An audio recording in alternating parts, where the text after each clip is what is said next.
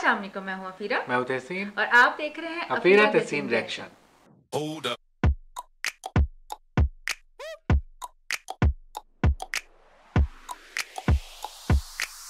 टेक्नोलॉजीज़ बहुत ज़्यादा टेक्नोलॉजी बढ़ती जा रही है और बहुत ही अमेजिंग किस्म के गैजेट्स, अमेजिंग किस्म के जो वेपन्स और ड्रोन्स और बहुत सारी चीज़ों पे तुर्की की जो है टेक्नीशियंस हैं, साइंटिस्ट हैं, इंजीनियर्स हैं, वो काम कर रहे हैं।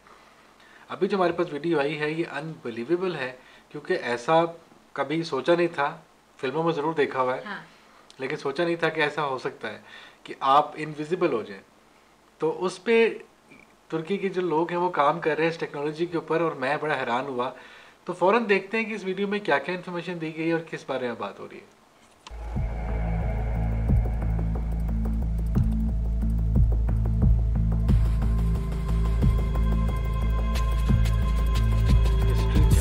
Bu meta materyalleri ışığa doğru geri kıracak hale getirebilir ve görünmezliğin gelecekte gerçekleşebilmesini sağlayabiliriz.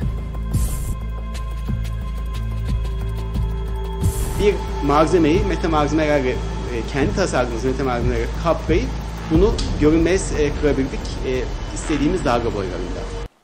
लेकिन दिखा रहे हैं कितने अरसे से इस चीज पे काम चल रहा है।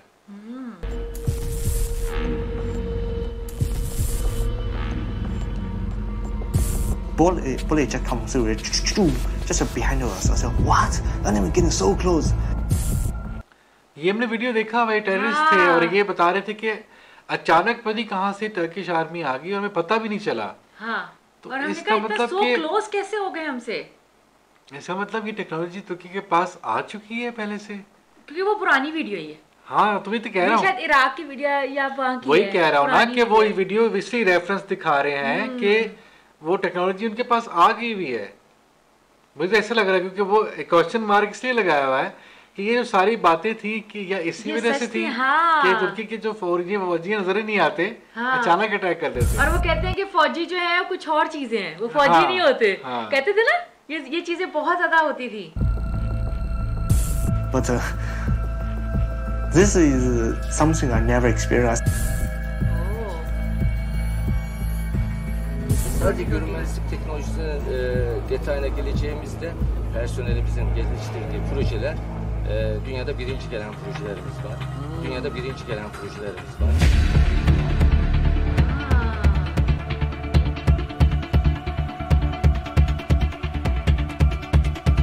Body dress koyu होगा. Dünyanın önde gelen savunma firmaları için hassas öneme sahip olan görünmezlik teknolojilerinde de birden farklı alanda çalışıyoruz. Görünmezlik teknolojilerinde de birden farklı alanda çalışıyoruz.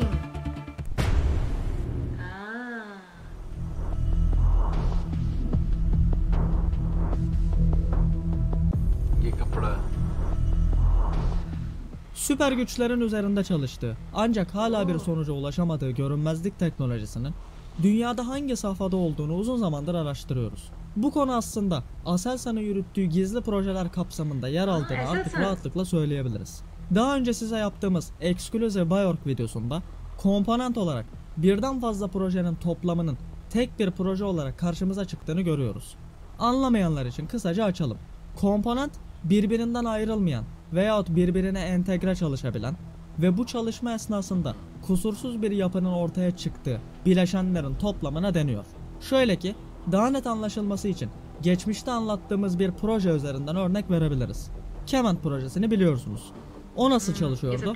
İHA'lar, SİHA'lar, TİHA'lar, insansız deniz araçları, insansız kara araçları ve sürü dronlar. Buna en son roket ve füze sistemleri de eklenmiş oldu. Hepsi bir arada, eşgüdüm içerisinde yapay zeka ile çalışabilme düzeniydi.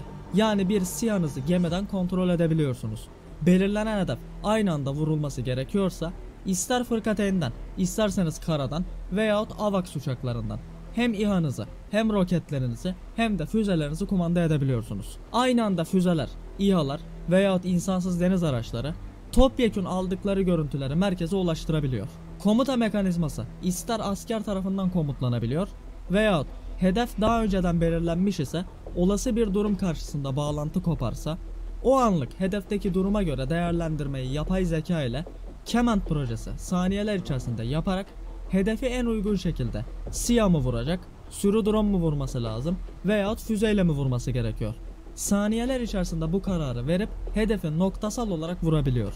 Ve vururken de son ana kadar görüntüyü karargah merkezine gönderip kayıt altına alıyor.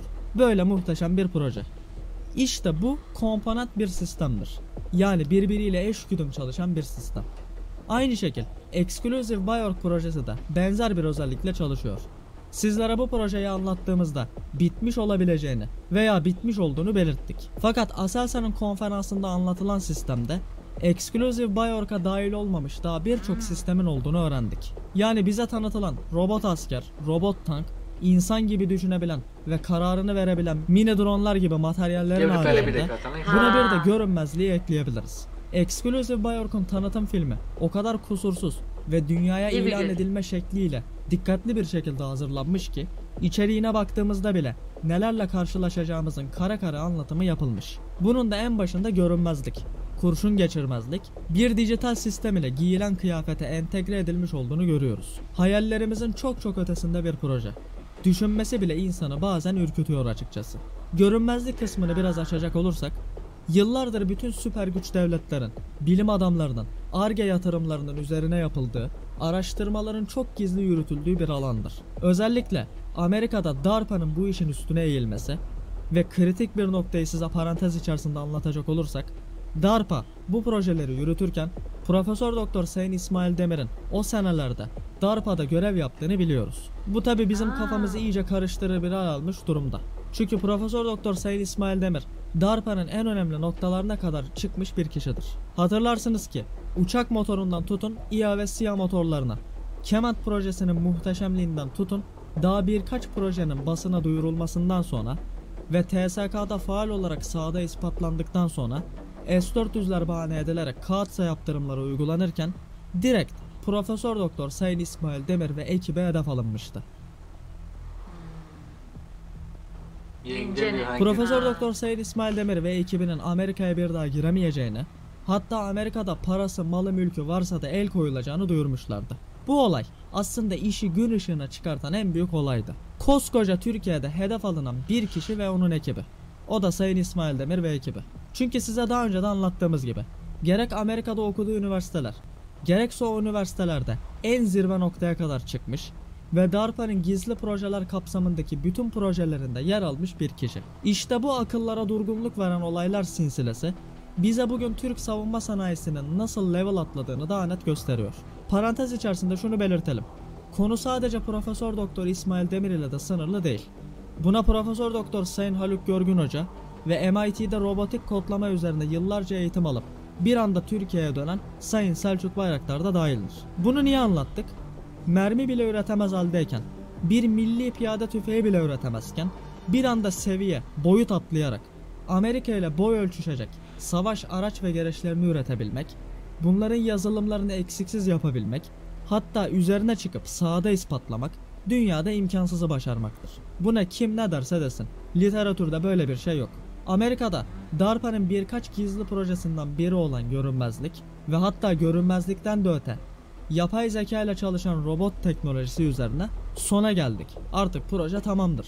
Açıklamalarından sonra bütün dünya basınının da gazeteciler toplanıp ilk testleri ormanlık bir alanda denemek üzere harekete geçtiler. Silahsız robotlar ile hedefe ne şekil gideceği programlandıktan sonra ormanlık alanda komutlar verilmeye başlandıktan sonra ilk 8 dakika içerisinde robotların 2 tanesi, ardından diğer 8 dakika içerisinde de diğer ikisi ormanda kayboldu. Daha sonra ise enerjisi bitmiş olarak bulundu. Ve bu hüsrandan sonra proje askıya alınıyor. İşte görünmezlik projesi de bu programdan sonra ikinci büyük hamle olacaktı. Bunu başaramadıktan sonra görünmezlik projesi de bu projeyle birlikte askıya alınıyor. Ve yatırımlar durduruluyor. Profesör Doktor Sayın İsmail Demir Türkiye'ye geldikten sonra Aselsan işbirliğiyle bu proje 2 kapsamlı değil 4 parça olarak masaya yatırılıp üzerinde çalışmalara başlanıyor. Videomuzun başında izlediğiniz gibi daha 2009 senesinde görünmezlik teknolojisini Türk bilim adamlarının bulduğu ortaya çıkıyor. Bir malzemeyi meta malzemelerle kendi tasarladığımız meta malzemelerle kaplayıp bunu görünmez kılabildik istediğimiz dalga boylarında. Kendi geliştirdikleri meta materyaller sayesinde bir nesneyi rahatlıkla görünmezlik yapabildiklerini açıkladılar. Ve daha sonrasında buna başka maddelerin eklenerek farklı görünmezliklerin de oluşturulduğunu öğrendik. Hatta metamateryal ve diğer maddelerin eklenmesinin haricinde, işte burası çok çılgınca, dijital sistemle de entegre edildiğini sizlere söylersek ne yaparsınız? Türk bilim adamları metamateryal ile bunu geliştirdikten 3 sene sonra History Channel bunun belgeselini yapıyor ve bu materyal ile görünmezliği sağlayabildiklerini açıklıyorlar. Halbuki Türkiye 3 level daha atlıyor. Sadece metamateryaller değil, daha ayrı maddelerden de tam görünmezliği sağlayıp bunu dijital sisteme entegre etmeyi başarıyor. Ve 2021'e gelindiğinde videomuzun başında dinlediğiniz Aselsan'ın yetkilileri dünyada ilk olacak görünmezlik teknolojilerini elde ettiklerini açıklıyorlar. Sadece görünmezlik teknolojisinin detayına geleceğimizde personelimizin geliştirdiği projeler dünyada birinci gelen projelerimiz var. Dünyada birinci gelen projelerimiz var. Bir de üstüne Aselsan Genel Müdürü Sayın Haluk Görgün Hoca başka bir konferansında bunu doğruluyor. Dünyanın önde gelen savunma firmaları için hassas öneme sahip olan görünmezlik teknolojilerinde de birden farklı alanda çalışıyoruz. Görünmezlik teknolojilerinde de birden farklı alanda çalışıyoruz. Birden fazla görünmezlik teknolojisinin üzerindeyiz diyor. Bakın, tarih hafife alınacak bir tarih değil. 2009 senesinden bu yana ne şekil bir yol kat edildiğini varın siz düşünün. Zaten bunu Aselsan da doğruluyor. Exclusive Buyork projesinde de bunun bir kısmı zaten anlatılıyor. Ama bir konu daha var. Onu başka bir videomuza bırakalım ki biraz daha heyecanlanın.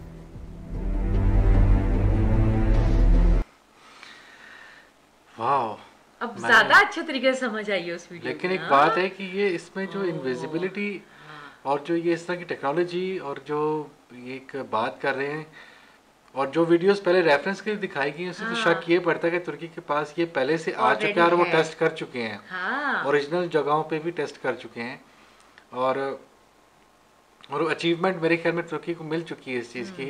और ड्रोन्स के बाद अगर ये टेक्नोलॉजी तुर्की के पास आ गई तो मेरे ख्याल में तो कोई भी मुकाबला ही नहीं रह जाएगा ना, क्योंकि अगर आपको दुश्मन नजर ही नहीं आ रहा, आप किससे लड़ोगे? क्यों फिर अगर आप दुश्मन को नजर नहीं आ रहे, हाँ, तो वही बात है कि तहसीन वाली बात में कंटिन्यू करूंगी कि अमेजिंग, बहुत अच्छा है, बहुत ही अमेजिंग टेक्नोलॉजी है। और अगर ये वाकई में सच है और ऐसा तुर्की कर रहा है तो मेरे ख्याल में तुर्की का कोई मुकाबला नहीं रह जाएगा।